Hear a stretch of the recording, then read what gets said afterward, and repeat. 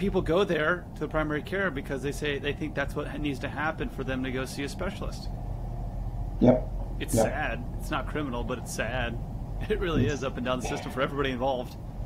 And here's a couple of things that come to mind. Number one, when you talk to DPC patients and you ask them one question, would you willingly go back to the old system?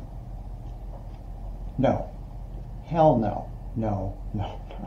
They won't go back. It is once they've had it, they won't go back. And there's something else that I think is that I found here. And I've met many expats over the years. I met people who left because of Clinton, left because of Bush, left because of Obama, left because of Trump, and there are a few here that left because of Biden.